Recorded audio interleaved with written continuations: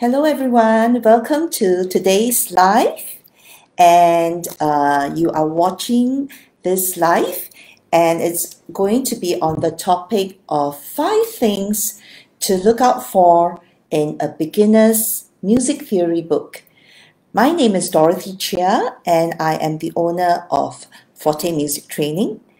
I am a teacher, a piano teacher for the past 30 years, and I am also an author of 4 books. So today's topic, I am going to focus on music theory books, and especially music theory books for young children. Okay, so stay with me because in today's topic, not only will I go through the 5 key points to look out for in a music theory book, I will also be sharing with you some special package at the end of today's presentation. So I've scheduled it to be about 45 minutes long, so I won't take up extra time, so it will end on time. So thank you for being here today. So do share with me where you're from. Are you from Singapore? Are you a piano teacher or a parent? Type PT if you are a piano teacher, and type P if you are a parent. So it always helps to know who my audience are, because if you are a piano teacher, I think your considerations will be a little bit different from the perspective of a parent who's out there looking for enrichment books for their kids. All right, so PT if you are a piano teacher, and P if you are a parent. So there is a comment box somewhere around, depending on which device you're looking at. Okay, so if you are a piano teacher, type PT, welcome for being here today. And if you are a parent, type P, so that I know who you are and who my audiences are today. Okay, back to today's session is on 5 things to look out for in a beginner's music theory book. Okay, so what do we have currently in the market? Okay, so currently in the market, I think, let me introduce to you some of those books that I have used personally in my own teaching. So this is quite a popular book. It has been around for many years. This is the Lena Ng books. Okay, so she has 2 books. That is the Theory Made Easy for Children, and my second theory book, though that's my first, my second, and my third. So I just happen to have my second with me. So this is the Lena Ng books. So this one is published in Malaysia. All right. And very popular now also, there is this book. I'm sure you have used it. I've used this with my own nephews. So this is the Poco books. Let me see where I can hold it. All right, Poco books. And I think currently there are 4 books. Okay, so the camera is here. Yeah, 4 books. Okay, so music theory for young children. 4 books also published from Malaysia. It has been around for quite some time now. Like my nephew is now in university, so it has been around for that long. Yeah. So what else is out in the market? I think a few years back there was this book, pretty new. Okay. So also came 2 books, A Little Pianist, another publication, Malaysian publication. All right. And then last but not least, I am showing Theory Explorer. So Theory Explorer is my book. All right, Theory Explorer. Let me hold it up. So this is book 1. Okay, I'm not very good at getting the angle. Okay, here. Theory Explorer book 1, and then Theory Explorer book 2. So there are 2 books. Okay, and it's by Dorothy Chia. So I am the author of these 2 books. Theory Explorer 1 has been around for, I think, since 2014, and this is in its 2nd edition now.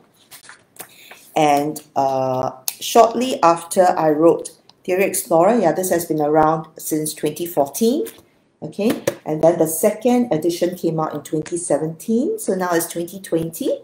So it's a very popular edition now in selling in Singapore, Malaysia, and Hong Kong.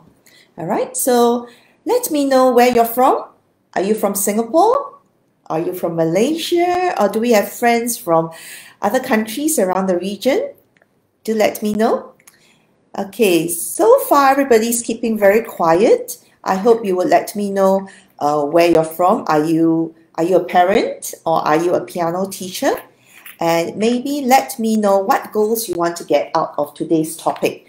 So today's topic, I'm sharing 5 things to look out for in a beginner's music theory book.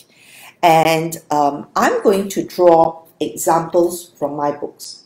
Okay, so even if you are using other music theory books, you can go ahead and cross-reference because the points that I bring out will be generic, but the examples I will show from my book using my book as a guideline.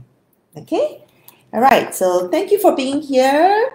If you don't know me yet, my name is Dorothy Chia. I'm a piano teacher. I've been teaching piano for the past 30 years, and I am also a music author, and I am a business owner. So Forte Music Training is my business. I'm the owner of Forte Music Training. So thank you for being here today. All right, point number 1. Point number 1, we're looking at concepts. All right, what are the concepts presented in the music theory book? All right, how are the concepts presented? Okay, you're also looking at from the piano teacher's perspective. Are these concepts presented in a logical manner, in a pedagogically sound way? Are they easy to understand from the perspective of the student? Is it teacher-oriented or is it student-oriented? Okay, so looking at the concepts. So usually beginners, the 2 biggies that we are teaching would be notation, so music notation, getting the student to go from 0 to learning how to read music. So they would need to know how to read music notation. Okay, it's pretty much like how you teach your kids the first letters of the alphabet, yeah, A to Z, and you present 1 letter at a time and then gradually build a vocabulary around the letters of the alphabet, and then you test them, their knowledge, and then eventually they learn spelling and all that, right? Okay, so when you apply that to music theory, you're looking at musical concepts that are presented in the beginner's book, music theory book. All right, so when you're looking at music theory books, you're looking at mostly 2 areas: the presentation of notation as well as the presentation of rhythmic understanding. Okay, most books in the market, ever since when I was learning music, all right, as a piano student, usually everything is kind of mishmashed together. There isn't really a demarcation of, okay, now we're dealing with rhythmic understanding. So the concept of bar lines, metrical counting, note values, okay? So usually concepts are mishmashed together. There isn't really a separation of the 2. Okay, let us take a look at the table of contents in here. All right. So from the table of contents, you can see that it's very, very interesting. The traditional way of laying out table of content. Okay, let me just pull out something familiar. This will be the traditional table of content. All right, table of content like that, listed form. All right, but like I said, I'm going to use my book as example today. So the presentation of concept in Theory Explorer is very organized. And from the student's perspective, you can see that it's actually looking like a game of snakes and ladders. So it's very engaging. Students get to cross out and X when they have completed that particular topic. Okay, you will also notice that I have organized it in keyboard activities, rhythmic activities, as well as note speller activities. So that means if you are learning about keyboard geography, the student is not mishmash in their learning. So it's only one thing, one focus at a time. So presentation of concept is very important.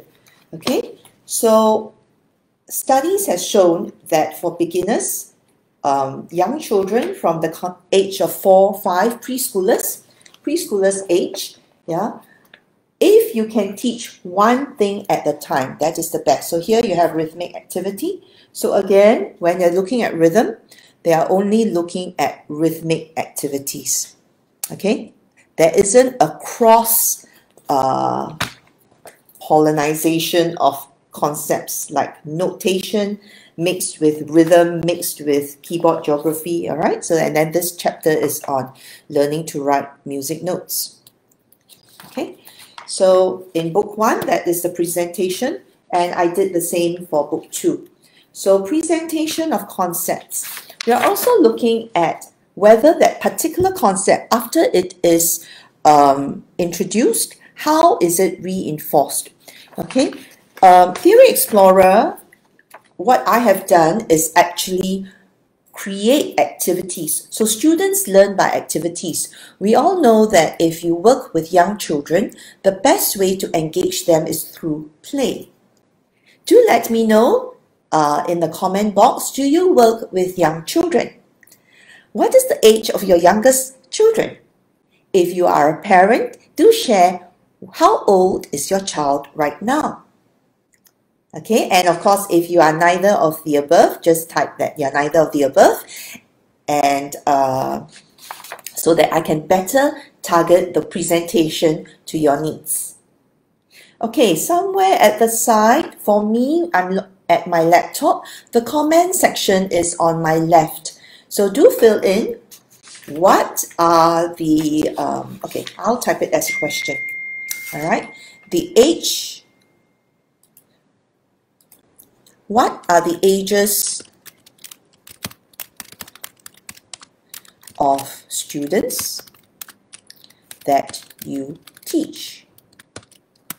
Okay, and here I'm referring to young beginners.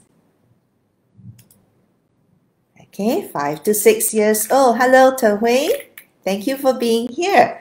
Right, 5 to 6 years old. So those are preschoolers. They haven't been to primary 1 yet.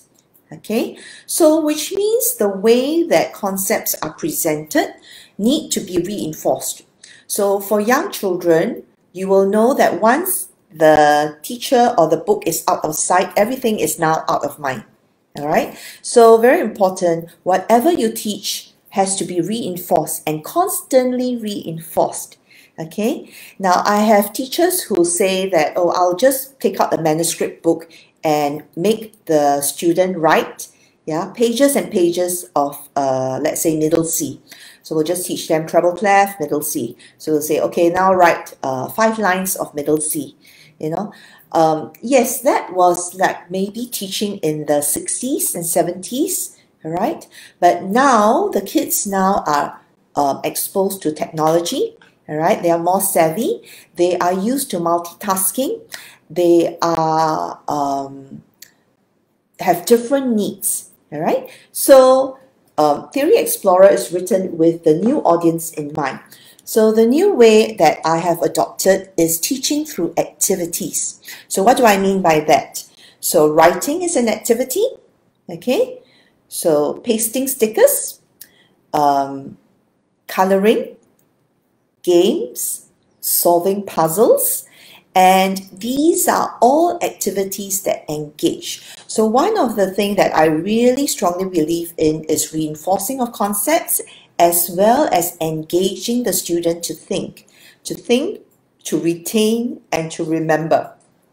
And that depends on how you train your students, all right? So if you train them right from an early age to remember, to retain, and to engage them in the thinking process, then the students are then trained. And because this is their training, then they are used to that kind of exposure. And rather than 1 week later or 3 days later, you ask them what is the name of middle C, and they'll tell you, I don't know, I forgot. Okay, so retention. So activity, presentation of concepts in Theory Explorer is through engaging the students differently through activities. Okay, so let me show you some example. So here they're pasting stickers. All right, this is an example of a page, pasting stickers. Then let me show you a page where the student is coloring. All right, so here this is coloring. All right, here is some games. So you'll find that concepts are repeated. So you want to reinforce, but you don't want to sound repetitive. Okay, so when you're not repetitive, you keep and retain their attention. So we all know that for young children, their attention span is very short. You need to retain their attention and keep that retention. Okay, point number 2. So point number 1, presentation of concepts. Is it up to date? All right, do we engage the students and engage them to think rather than just writing pages and pages mindlessly of copying notes on the manuscript book? All right. Point number 2, illustration. So the quality of illustration. I once met a teacher who said that, who looked at music theory books and beginners theory books, and she said, no, I don't like the cartoons. Okay, I don't like the cartoons. I want the student to do a lot of writing. I want them to really do a very hardcore work when they are here at the piano lessons. So it seems that pasting stickers are trivial or coloring is trivial. But again, as a piano pedagogue and having taught young children and having taught teachers and trained teachers to teach young children for the past 30 years, I would say that adopting the child-centric way of learning is very important. Now, if you watch what engage children and on TV, for example, okay, or kids YouTube, all right, you'll find that animation, all right, cartoons, kids love stickers. Okay, so these are what engage young children. So I'm not talking about from the perspective of the adult. Yes, from the perspective of the adult, whether you're a piano teacher or you're a parent, you will feel that, no, I want hardcore learning. I want a very worksheet style. I don't want coloring because that's a waste of time, or pasting stickers, that's a waste of time. But don't forget, this is what engage the child. So remember just now I talked about the activities, okay, the presentation of concept. I think it's very important that concepts are presented in a manner that engage the students' multi-sensory learning, all right, through multi-sensory learning. And what do I mean by that? So which means, let's say I write, okay? So let's say I'm learning middle C. So first I learn to write middle C. It doesn't mean that the repetitive writing means that I have retained the memory of how to write middle C. Okay, so writing is one way, one exposure. So remember holding a pencil. This creates them to engage in fine motor skill. So something that piano learning is working on, fine motor skill. Okay. Then pasting stickers. So the act of peeling off the sticker and pasting them. Okay. All right. This one is a sample copy. So I've taken out the stickers. Otherwise, both Theory 1 and Theory Explorer 2 come with stickers. Now, the very act of taking out the stickers and pasting them onto the spot, okay, and aligning it within the lines. So these are fine motor skills, okay. So motor skills are involved, writing. What about coloring? Coloring teaches the student to also embrace fine motor skills, to stay within the lines, most children enjoy coloring because there is also the concept of learning different colors. So learning music and then pair it with knowledge that they're learning at kindergarten, the knowledge of learning colors and recognition of colors. All right, so all this is very important. Let me show you a bit about the artwork inside my book. You will notice that I choose very strong, vibrant colors. Remember just now I said if you look at what engage young children, okay, colors are very important. Okay, colors are very important, and the choice of vivid and colorful pictures help to engage the students. Now, think back to the books that your child or your student is currently using. Do they have colorful pictures? Type yes if you are using a book that has colorful pictures. All right, and I know the older books do not have so much colors, and let me share with you why. All right, if the book is using mostly black and white colors, it is actually cheaper to print. Okay, cheaper to print than a book that is colorful. And so to keep costs down, definitely if I choose less ink to use, then the price of the book will be cheaper. All right, so this one has colors used. Okay, but the difference in Theory Explorer is that it uses vibrant colors. Okay, and that's intentional. So students are attracted to vibrant colors. Okay, one more thing that is within Theory Explorer is the choice of illustration. So Theory Explorer uses one artist from start to end. So one book is one artist. Okay, so let's say here, the person that drew this picture, okay, and if you look inside the book, consistently, even if you come across the same tiger, it is drawn by the same artist. So there's a consistency in the look of the book. Now, if you look at any of the other books that's in the market, all right, and I've done case study, so do check it out. You will notice that most books out in the market is not drawn by one artist. Okay, so next time you look at a beginner's book, take a look at the quality of the artwork. Okay, the other thing is the meaning behind the drawing. All right, the meaning behind the drawing. So when you look at illustration, it's not just looking at how pretty the pictures are. Okay, so definitely if the pictures are vividly colored, it helps to retain and excite the student to want to do the work. But we are also looking at secondary engagement. Again, let's look at this one, for example, Theory Explorer 1. Okay, so very often I make the pictures, okay, let me find one, something like this. Okay, all right, yeah. So you can see that you can engage the children to do the work by pointing out what the picture is showing.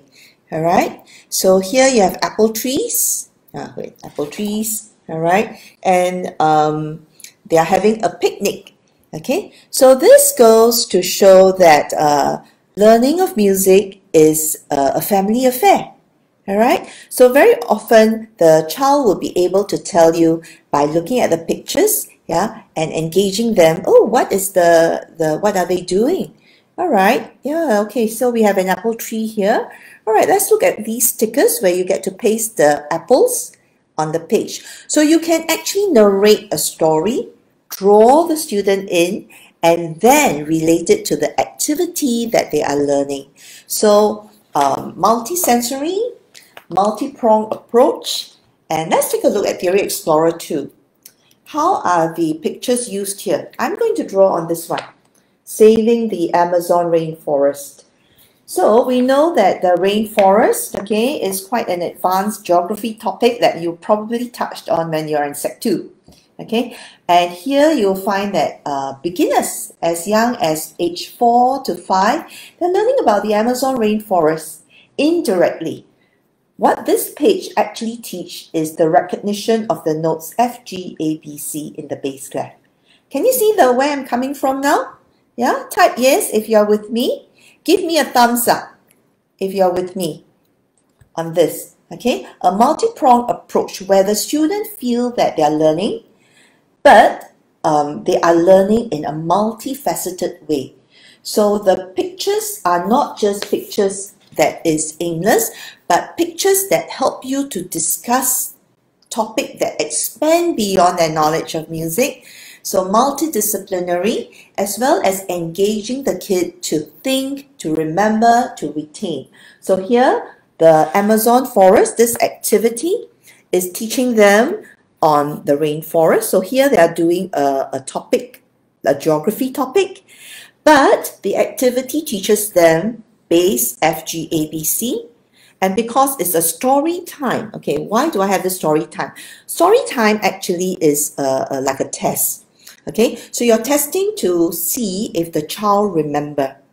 But only the teacher or the parent know that this is a test, okay? So if the student pastes the wrong sticker at the wrong place, it's a giveaway that the concept of these notes have not been learned and need further reinforcement, either through flashcards or more activities. Okay, so it is a test, but it doesn't feel like a test. Okay, so look at the other books that you're currently using. Does the illustration work hand in hand cohesively with the topics and concepts that you're teaching?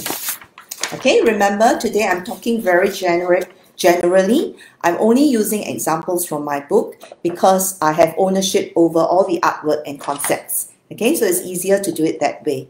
So concepts, how they're presented, are illustration meaningful? Okay, are illustrations meaningful to the student and help to reinforce concepts? Now you can see that my book went one step further. So the illustration is not just for decoration, it is to reinforce, to draw the student into their learning, to get them excited about topics that is not just music, but topics that is multidisciplinary. They learn about geography, they learn about travel, they learn about exploring diminishing rainforest, deforestation. Okay, so multi-pronged approach. So if you're a parent, yeah, I'm sure you want your music lessons for your kids to be multidisciplinary, that engage the student to think way beyond music lesson itself. Okay, all right. Okay, third point number 3. So moving along, point number 3 is fun. Some teachers, depending on how old you are, all right, think back of when you learned music theory. I remember when I did music theory and I was using the white ABRSM books. Okay, it was very old style. There wasn't a concept of pasting stickers or the concept of fun. It was just a lot of work. All right. Tell me how many of y'all think fun is important to get the student excited about their work. Type yes or type no. All right. So let me know. Is fun important? So if you are a parent or a teacher, okay, do you think fun is important in your choice of a beginner's music theory book? Is fun important?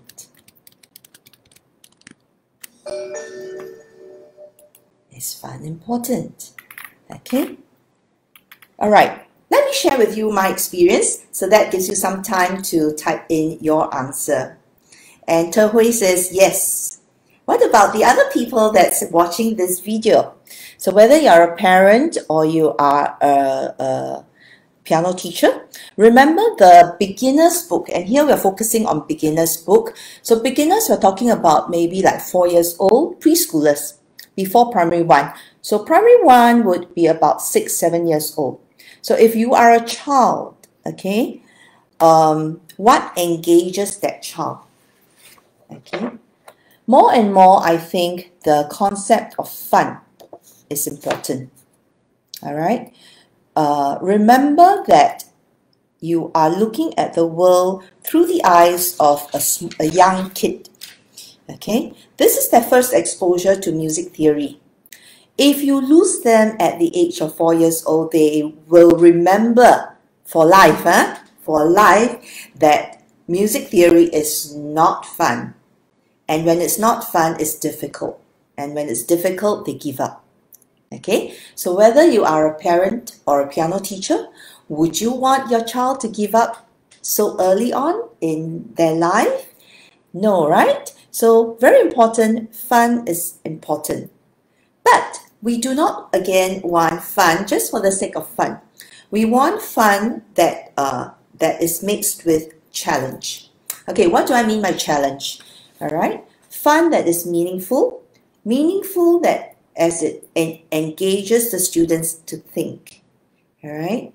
Okay, let me draw an example that is from Theory Explorer Book 2 at the end. And this is unique to Theory Explorer. No other music theory books in the market has this. Play the Detective.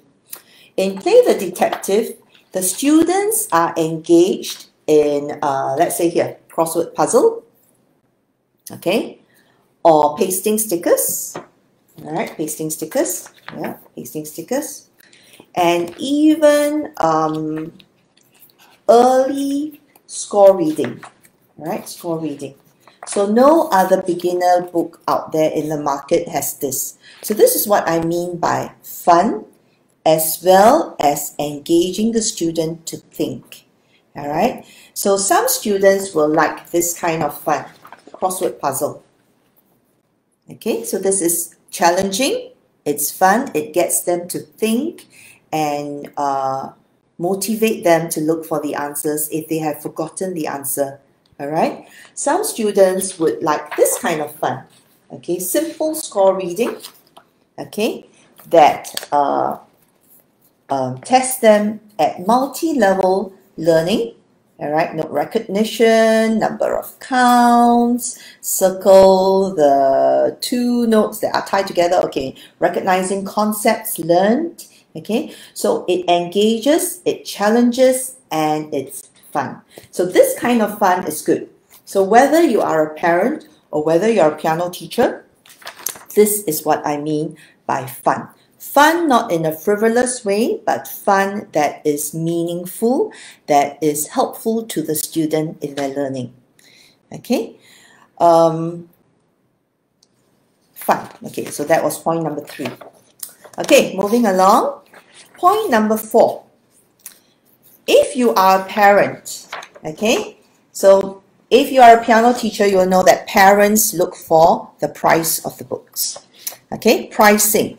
So Singapore is quite an expensive city to live in, okay, and price of the books, whether you are a parent who is paying for the book or you are a piano teacher where you're buying the books to sell to the parents, yeah, you will also look at the price.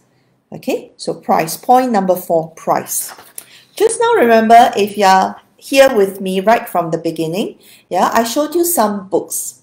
Okay, so let's look at, I'm going to randomly just pick up, okay, this one for example. This is very popular. Okay, there are altogether 4 books. Depending on where you buy them, average the price per book is about $7. Yeah, correct me if I'm wrong. 7. They might have increased it recently. Okay, and but I remember when I bought this, it was around 7. Okay, let me take a look at the inside. Okay, without the I don't know where I bought this from. Okay, I wrote here $9. Okay, $9. So that was a retail price of this book, $9. So I think the price might have been adjusted to $10 now. Okay, so there are 4 volumes, which means that if you're buying 4 books of this, yeah, you are actually paying $40. So although it looks like one book is $9, but don't forget there are 4 volumes, 4 books. So in total, you are paying $40, Singapore dollars. Okay. All right, let me pick up one of the older books. Okay, this was another book that I showed when I first started. This is from Lina Ng, one of the older books. A lot of white color. All right, you don't have much colors inside. So you'll notice that, remember what I said earlier on, if they don't have a lot of colors, it actually brings down the cost of printing. So this one I remember is in the vicinity of like $5 per book.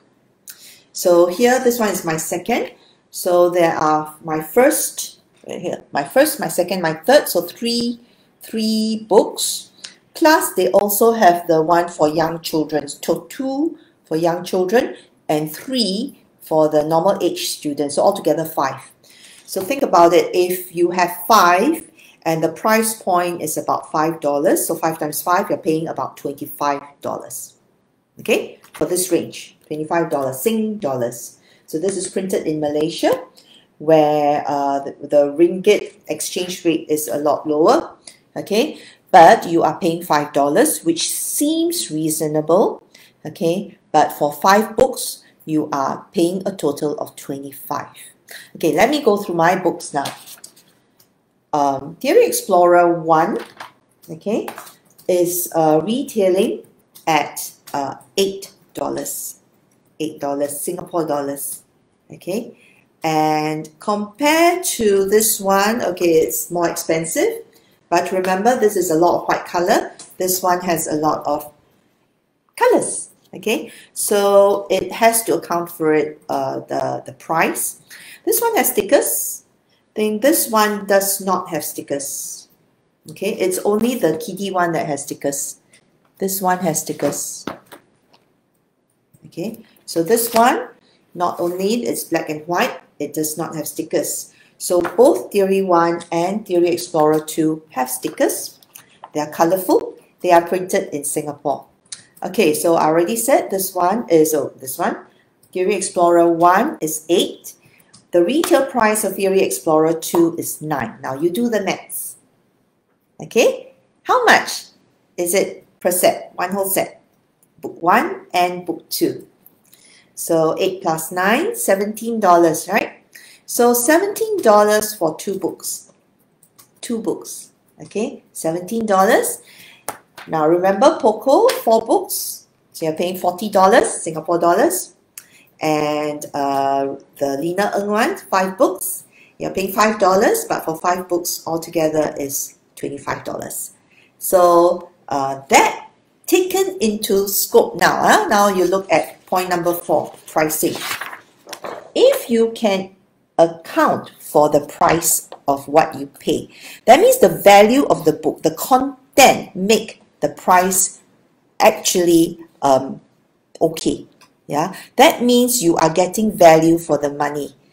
Yeah, for the money. So you cannot just take absolute amount. You need to look and balance it with the knowledge, with the content, with the price that has gone into producing this book. Okay, is the value of what you're paying for worth it? Okay, so in the context of everything, then you would see that actually $17 is very cheap. Okay, it's value for money. Okay, and then moving along to my last point now. Point number 5. Okay, before I do point number 5, let's recap what I have covered so far, just in case you have just joined in. Okay, so point number 1, I'm going to leave the video on even after this Facebook Live, okay, for people who have missed it. So if you think that there are piano teachers that would find this presentation helpful, do share this post with them. Or if you think there are other piano teachers, your friends that missed this timing because they are teaching, okay, then do share the link. So I will leave this later on at my Facebook page so you can continue to share it. All right, do help me to share and get the word out. Okay, point number 1, concepts. Are concepts presented in a pedagogically sound way? Are they reinforced? Do they engage the student to think, remember, and retain? Point number 2, look at the illustrations. Are the illustrations for decorative purpose, or are they meaningful to what you are teaching? Okay, so remember, colors help students to stay focused and engaged and get them excited, which brings me to the point number 3, the concept of fun. For kids, fun is very important. It gets them a positive experience to their first music theory books.